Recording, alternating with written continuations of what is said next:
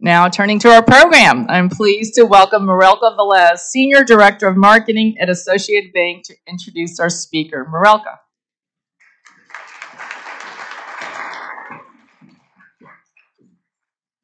Thank you, President Karen. Good afternoon, Rotarians and guests. It is my honor today to introduce a close friend and well-recognized and accomplished journalist, Erin Richards. Erin has been a Rotarian since 2021, and before that has graced our platform as a panelist on several topics with the Milwaukee Press Club.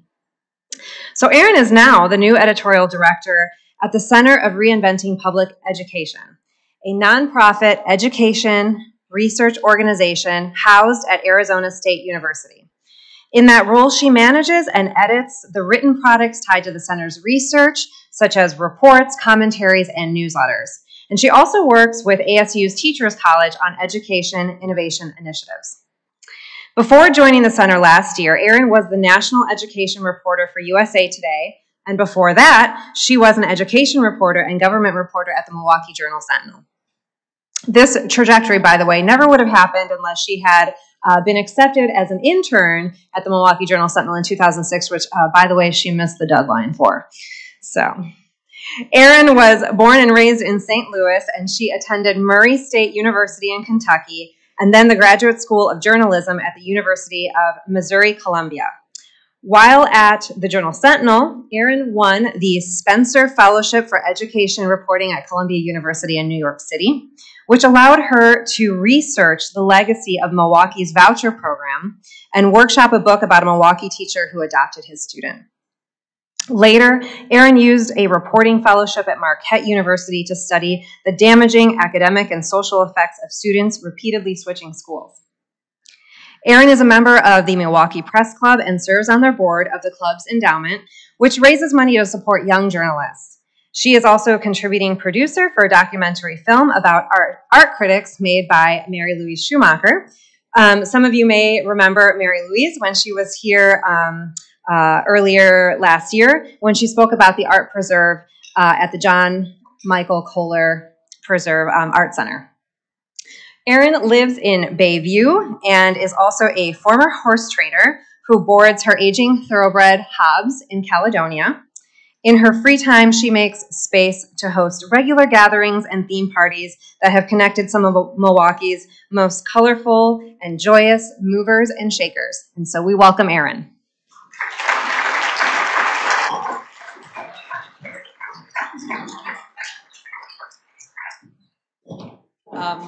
Thank you, everyone. It's really good to be back here today, and we have a lot to get through. And I would, before we start, the Nashville shooting has been on my mind today, and I feel like I can't talk about schools and K-12 education and broad awareness and support for our communities without just doing something. I feel like moments of silence don't do much these days, but I'm going to ask for one anyway. Could we just take a few minutes and recognize the loss of life of students and staff there?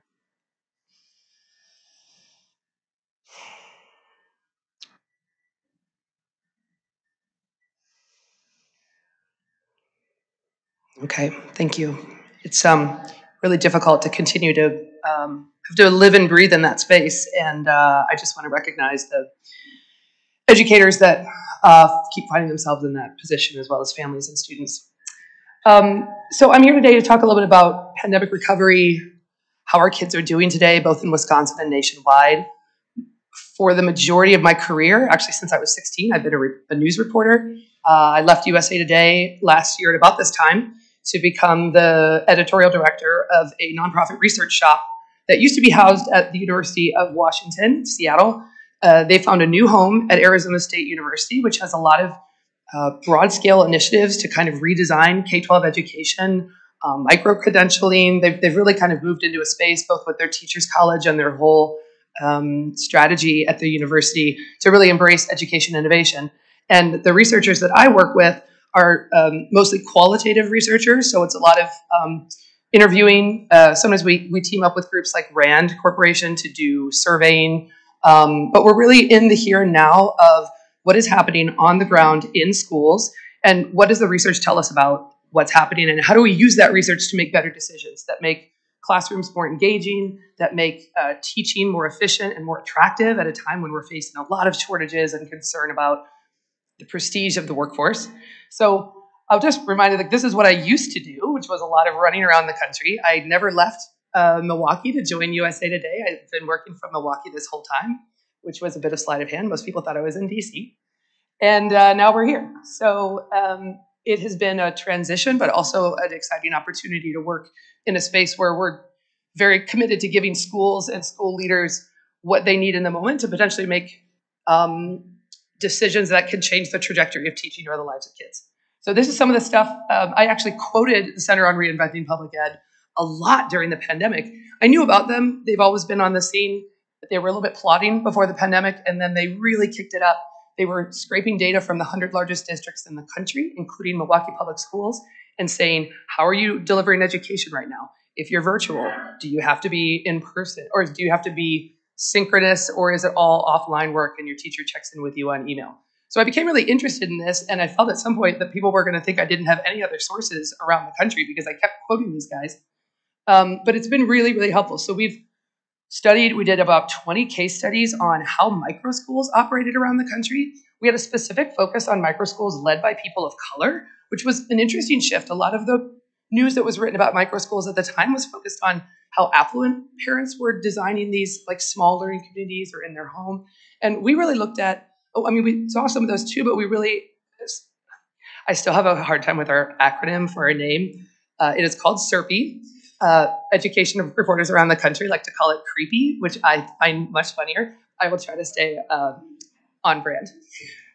Anyway, we did a lot of research around micro schools and particularly what it looked like when people who didn't always have a lot of power in education were designing their own learning communities. We're continuing some of this research on a couple of groups around the country. This was some of the research that we did, scraping data on how are the 100 largest districts spending their COVID relief money. A lot of people didn't want to see that money go to expenses that would continue and not have a cutoff because that money is finite. MPS, like a lot of other districts around the country with aging school buildings, spends a lot of it on infrastructure. So that kind of research and surveying was what we were able to tell from this stuff. And then this is from CBS Sunday Morning last Sunday, and it just kind of sets the stage for what we're going to talk about next when it comes to where we go from here and how kids are doing right now. 3 years ago this month, with pandemic fears at their peak, nearly all public schools in the United States were closed. But Tracy Smith finds that even as COVID recedes, our children are still paying the price.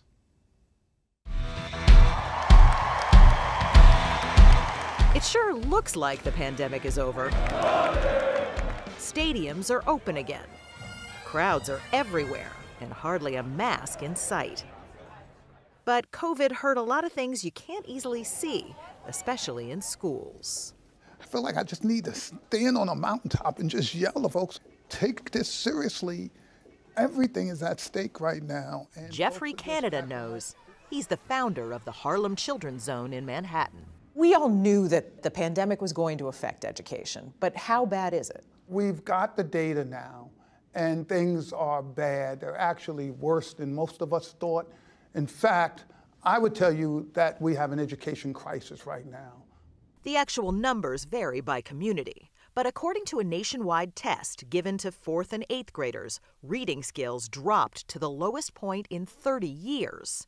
And in math, nearly 40% of 8th graders couldn't understand basic concepts, the worst performance since testing began back in '69. This is not just poor kids who are living in the urban centers. It's all over America. There's been a drop in scores. This goes along with the loss of students in school, with the increased violence that's happening and the behavioral problems that kids are facing. In my career of more than 45 years, I've never seen anything close to this. And it's not hard to see how it happened. Experts say remote teaching and a lack of computers at home are to blame. Some of you know this already, the Harlem Children's Zone is very much focused on getting parents in the door before they even have their kids, giving them skills to participate in their children's education, support their children in the home. That program has been running for a long, long time. I just want to point out, I pulled some recent stats that show you what's happening in Milwaukee and Wisconsin. These are those scores that they referred to on the chalkboard in the video. where it showed you the dramatic drop in scores. Math scores have actually dropped even more dramatically than reading. There's some speculation that reading didn't go quite as bad because some parents were reading with their kids in the home, but that many parents lack the math skills to really continue to help their kids learn and grow what they would need to in a normal course of a school year. See on here, but you can see that you've got National Public, Milwaukee is the green. Again, this is reading, and you can see that even statewide, we're kind of down. I mean, Wisconsin liked to think of itself years ago as well above the national average, but you can see here we're pretty close to where we're slightly above it, but it's not, it's not wonderful performance. And then this one's pretty dramatic. So that the reason why Milwaukee has that break in there, there's a special breakout for urban districts that take this national exam. It's called the Nation's Report Card on the National Assessment of Educational Progress. They break out large cities. Milwaukee elected not to participate that year. I'm really glad they got back in it because having data is the only way that we can compare districts that are the size of Milwaukee to other like districts that are operating under the same challenging circumstances, right? A lot of low-income families, a lot of challenging community pressures and distractions from what would otherwise be a solid focus on your kids' development. So for Milwaukee, but also for Wisconsin, is really important to pay attention to. So a lot of you know these already. They've been in the news headlines. What struck me recently was the report that came out from this. Every 2 years, the CDC runs a survey to high school kids. It's all taken anonymously. It's called the Youth Risk Behavior Survey. And it asks kids all kinds of questions about cigarette use, sexual activity. And the amount of kids in Wisconsin that reported that they are experiencing daily anxiety, consistently feeling sad and hopeless, particularly for teen girls, particularly for kids that identify as queer or anything other than straight and sort of cis-presenting. These are really important things to watch because we are concerned about academics, and it's easy to look at proficiency versus not proficient. But we also need to be taking stock of where kids are at mentally. There are better ways to do this, but many schools, including in this area, just aren't doing them yet because there's never really been pressure to do that. Most of the pressure in the last 20 years has been around measuring its academic achievement based on standardized tests. We're at a moment now where that could change, but there isn't a lot happening. In the same way that film clip set up, people are kind of back doing what they were doing before instead of motoring ahead with something different. When I joined SERPE, we were working on a project called The State of the American Student, and it was a compendium of the organization's research over the last 2.5 years of the pandemic. And it didn't, as I always have my news hat on, so I pointed out, I said, guys, there's no new news here. We've reported all this before, but we put it all together so we could say, hey, look, this is where we're at right now. And then I found these kids around the country and interviewed them, and we included their video interviews in the final package of this. Mia Moore on the far right there. Some of you may know Charlene Moore of Urban Underground. So I mostly trotted around following them for a few days and did a great video of Mia. She's at Rufus King. Hopefully we'll motor through everything and she'll get a say at the end. You have to look forward to that because there's going to be a bunch of slides with bullets and a bunch of statistics that are going to bore you, but they're really important. This is just kind of what's the context of what's happening locally. And again, this is not just an MPS problem. This is not just issues facing low-income kids. Graduation rates are goofy at the moment because a lot of kids graduated without the actual skills and knowledge they would have otherwise had to have in a normal year. So there's been a little bit of a dip statewide, but not a whole lot. I suspect if you break out in MPS, the graduation rate for low-income students versus the graduation rate for students in MPS who are not low-income, there's a way more dramatic drop. That 50% graduation rate, those are kids that are often falling into this category that we often call opportunity youth. It's kind of like the 18 to 20, 21, 22, 23, where if you haven't got something lined up after graduation, if you don't have a solid structure to go to, if you're not working every day, those are the students that often kind of fall into this morass of young adulthood and they don't have a lot of support. And they're often the students that are not going to eventually be able to make an income that's going to be family sustaining. They're sometimes the ones getting into trouble because there's just not structure around their lives. And most of the handholding ends once our K-12 system in America gets you out the door your senior year. You guys know the rest of these. The fiscal challenge I'm hearing from, I had actually kind of re-upped some of my contacts before this speech because so much of my work now is looking around the country. I had to go back and say, what are we at on the budget figures here? So we've got some really challenging situations. When I saw Mequon reporting that they need an additional $5.4 million right now just to be able to not only sustain their teachers, but give them a little bit of a raise.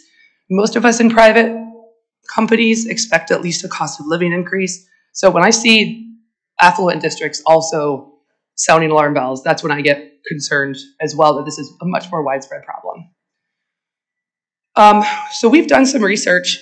The Center on Reinventing Public Ed is very focused now to this pivot point of how do we use this moment to keep the urgency on not just getting kids who lost a lot of academics during the pandemic, kind of like refilling the gaps in their knowledge, but also how do we use this moment to do something different that many kids either were asking for and parents were asking for before the pandemic, or some kids found a different way of learning in the last couple of years that actually worked better for them. We had independent kids spending more time offline. These were kids that never liked group projects to begin with.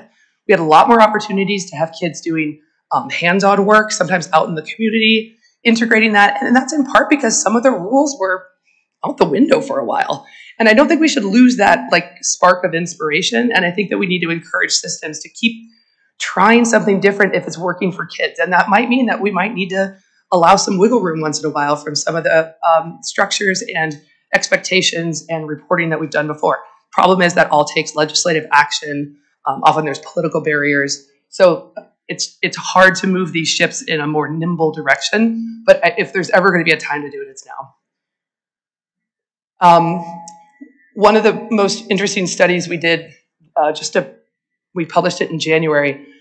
We teamed up with RAND Corporation, which does a lot of research in kind of the economic space, business space. They have an education team as well. I used to work with them as a reporter, and now I'm on the other side of the fence.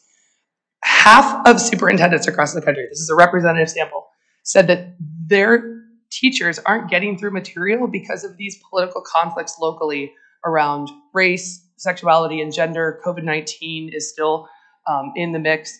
And then 1/3 of them, this is I kind of guessed the half.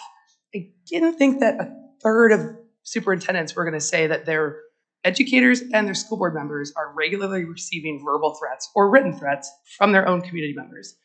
This one strikes me because in all the surveying that we've ever seen and written about, most people think that everybody else's schools are doing kind of crummy, but they think their local schools are great.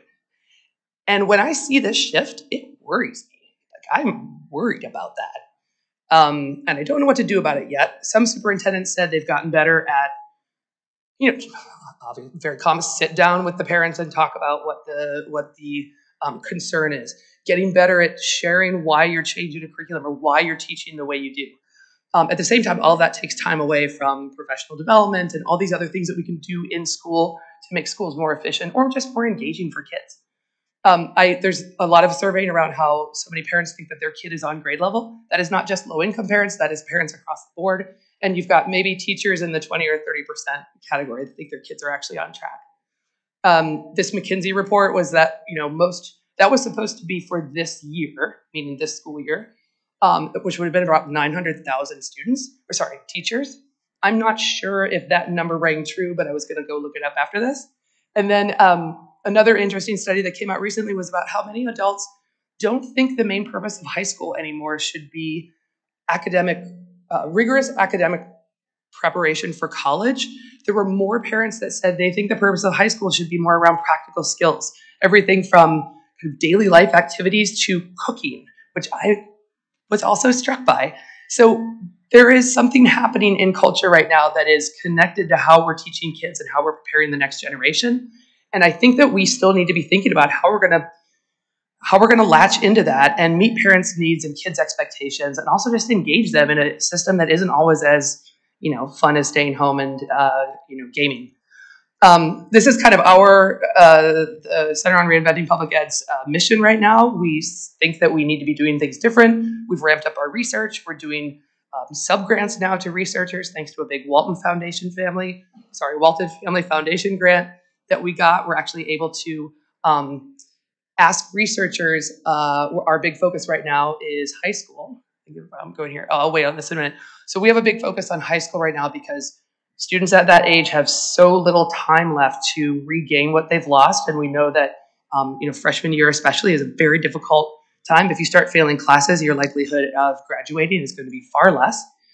So now we're offering researchers around the country an opportunity to apply for these grants, and we'll evaluate them. And then as part of getting the grant, this is happening with we have another grant running with school districts can apply to say, we have an idea to do something different, which is different from some of the grant making that philanthropies have done in the past, because in the past it was always like, we'll give you money if you'll commit to grading your teachers. We'll give you money if you commit to making small schools. We'll give you money if you create more charter schools. This one is finally saying, and maybe this is where we're moving to a better place, we'll give you money if you have an idea and you can show that you have some amount of structures in place to try it out. You have a theory of what you're going to go for. You've got some political support. And I think that maybe that's a better way to go about it right now, that these need to be much more individualized solutions.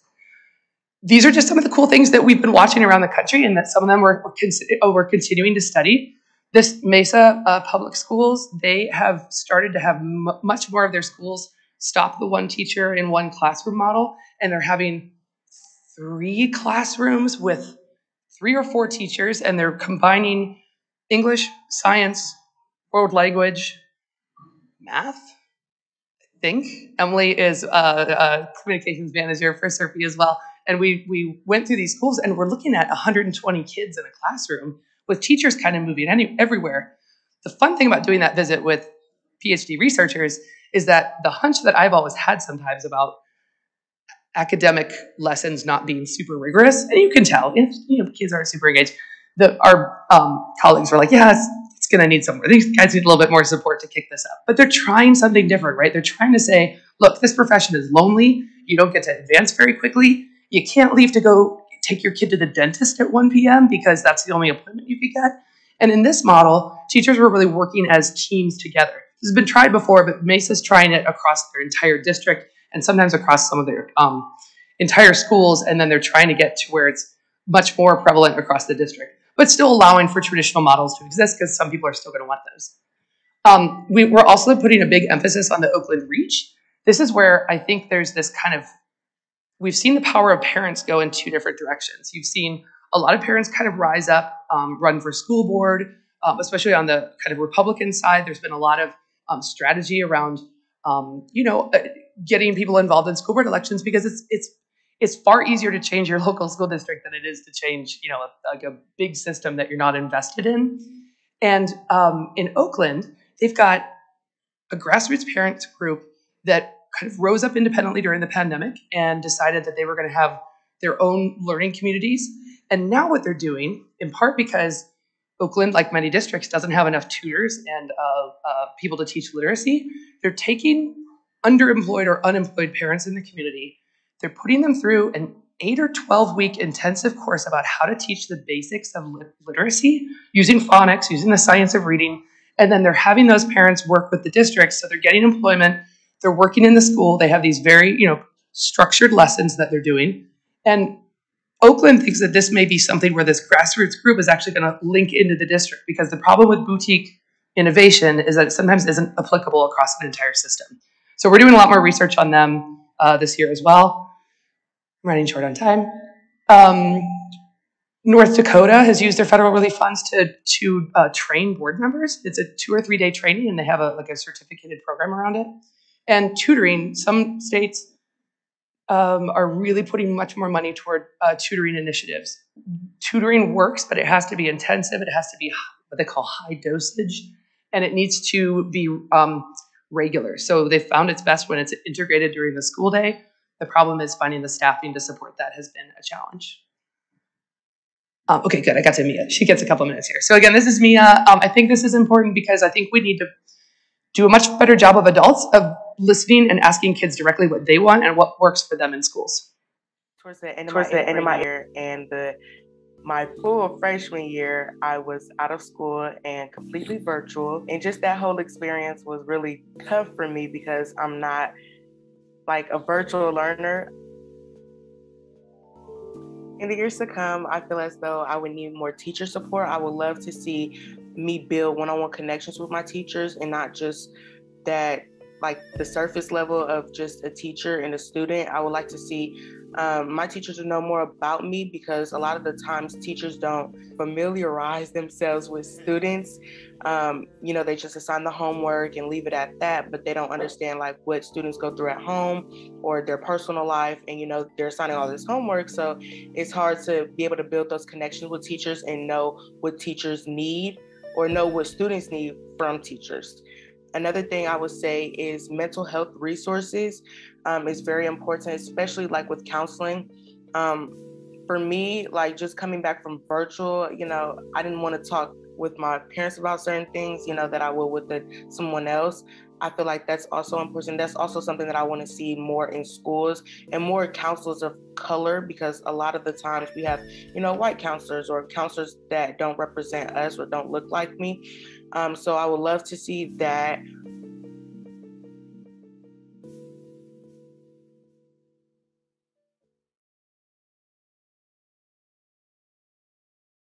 Were, especially kids of color, were really focused on validation, recognition of their personhood in schools.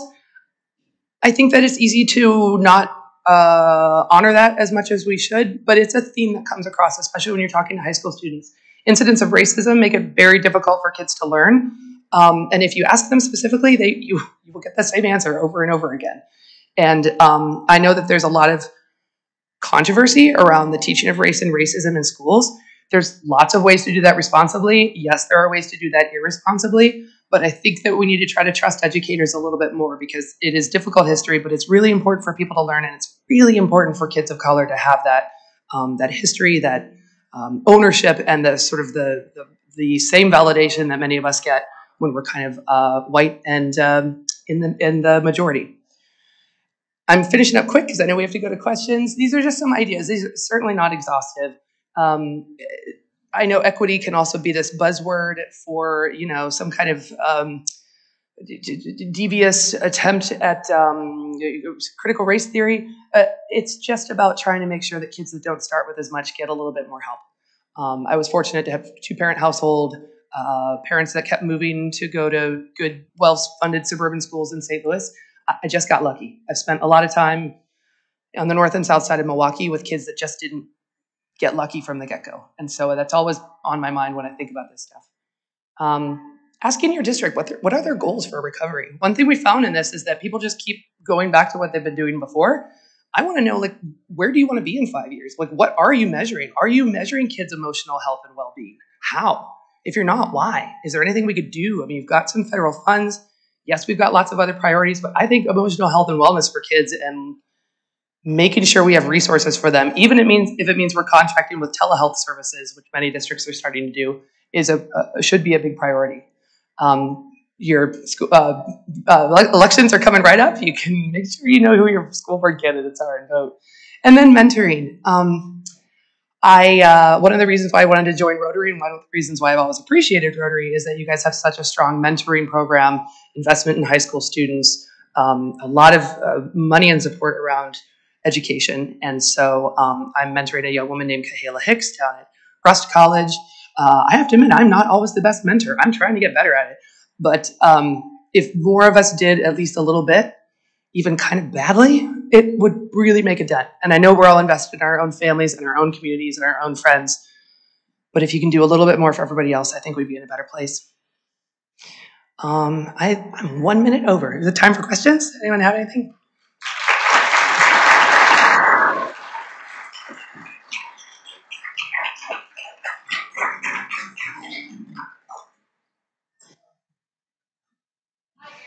Hi. Wallace from UW Milwaukee in this School of Education. Yeah. You mentioned representation of teachers of color. We know that less than around 14% of all teachers across the United States identify as people of color. Have you seen any promising practices for recruiting and retaining more teachers of color? One of the most successful things we've been seeing so far, and they're still kind of, I don't want to say niche, they're just fledgling, is these programs where we're being much more deliberate in high school at identifying kids of color who are invested in some kind of element of social education and giving them a very deliberate on-ramp into education school. And then but that takes a lot of nurture. It takes a lot of staff time to nurture that. But before the pandemic, I maybe saw 2 or 3 good grow your own programs around the country. I'm seeing way more of them now. And some of them require outside funding. I mean, these are programs that if you're going to cocoon kids with some support, it's going to need to have a little bit more resources there. Also, this goes back to loan forgiveness too. Let's make sure that students let's incentivize becoming a teacher by making sure that it doesn't cost you a whole lot to go through the training and that you have the support you need to get through it. Sure. Hi, Brent Heffwasson, Milwaukee Small Business Coach. I've got a couple kids in MPS.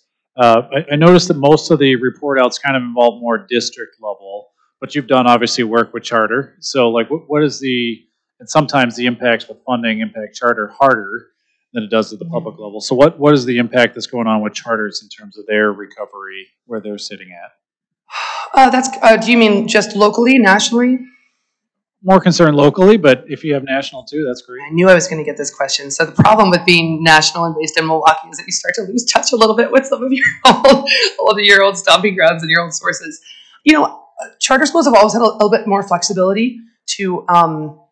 They've always had a little bit more flexibility from the state rules. That's part of the bargain. We give you flexibility. You show us that you can get performance outcomes that are at least as good, if not hopefully better. I saw more charters doing much more deliberate virtual schooling and figuring out actually really good ways of virtual schooling.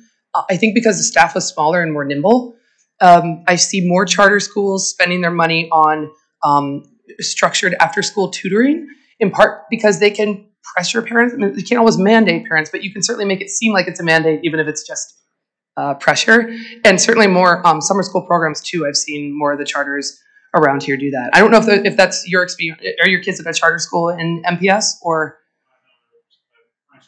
Yeah. I mean, there's just, now those across the board are good, but the charters often have a little bit more control over their funding, which just makes it greases the skids a bit to get things rolling.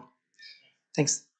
Very good presentation. Thank you very much. Very provocative. I work for a school district that's a disruptive school district in another part of the state, and I went to Rob Hankin. I don't think Rob is here from the policy forum. Wanted a white paper, and he said he came out of the Ann Casey project here in Milwaukee, and he said we know what works: mentoring, peer support, and leadership, individualized instruction, and a hook. It could be sports, music, or something else. In that context, my organization is looking at a couple things: sports as a hook to gather, to motivate, also micro-credentialing. And so I'd be curious as to your interest in micro-credentialing, what your thoughts would be, as it relates to skills. They could be academic or work. Micro-credentialing as it relates to soft skills, life skills, and micro-credentialing as it relates to civic skills. I'm part of the community, and I want to help build it instead of do something else. So the issue is micro-credentialing and its role in education. Yeah. It's certainly happening more now. One of the things that I've been kind of excited to watch grow at ASU, they have an entire micro-credentialing program that's growing, and not just for students, but for, again, kind of aiming at adults in the community that may have a couple of credits. They're a long way from being a licensed teacher, but if we could get you some micro-credentials, could we have you working as a paraprofessional in the school, or like with the literacy training, that is essentially a micro-credentialing course, but it's been structured and it has a hook into the district, so you have a place of employment once you finish that. You don't want to make the price point on that too high and then not have a way to, get your money back. We have done, there's certainly, I think there's much more opportunity here. I think it probably has more legs than the online the MOOCs, the online courses, because I think it needs that structure, and it either has to have a low cost. If it's no cost, there needs to be kind of like a structure to get you through. But I think the low-cost credentialing programs actually have some value, but they're in their infancy. Hi, Erin. Hi. I'd be interested in your perspective. You've well documented all of the improvements and needs and what needs to be done with education. And I just wonder, your thoughts on the political acrimony that we have in this country. How in the world do we ever accomplish any of this? You now have the state of Texas governor taking over the Houston public schools. I think that's going to continue to be a movement around the country where Republican legislatures and governors start trying to take over major city schools, which is going to create tremendous acrimony and political infighting, and it's hard to imagine how we can possibly come together to solve so many of these issues. Well, one barrier on that is that a lot of large urban districts aren't particularly attractive to be run by the people that are running state government. So, meaning it's a tough job. And the Texas case, I think, is just a little bit unusual because, there was an expected on-ramp for that. But to the larger question of politics, I feel like that's a question for this organization. Somehow Rotary manages to support humans and, the truth and fairness, and we've got Democrats and Republicans in this room. So I don't know how we get back to this space. I do know that people are so dug in, and also teachers have other options. They're smart, they're problem solvers, they can multitask. There are many of them, just like journalists, feel called to do this. You never make a lot of money. You get a little bit more flexibility in the summertime, but they have other, I do think that it's, at some point you say, I'm going to leave. I didn't expect to see some of the educators in my circle of friends leave the profession, and they have, and that's a little surprising. I think that one way that I see some movement in this is this larger uprising of parents. Now, I can be careful with that too. There is a parent movement happening in this country. There's just this National Parent Bill of Rights in Washington that's kind of a political football. But there is something in the water right now that has kind of woken parents up to being more participatory. Can we harness that in some way that's productive and bipartisan? I don't know yet, but if anybody could figure it out with a rule book, it would be Rotary. Hi, Erin. My name is Ryan Daniels. I'm the Executive Director of the Milwaukee Public Library Foundation. I want to thank libraries. You can get people together. You serve all types. Thank you, because that is actually a part of what I wanted to ask. First of all, I'll tell you that 98% of Americans, and I imagine that is of both political sides, care about their public libraries. I will also share that there are more public libraries in the United States than there are McDonald's.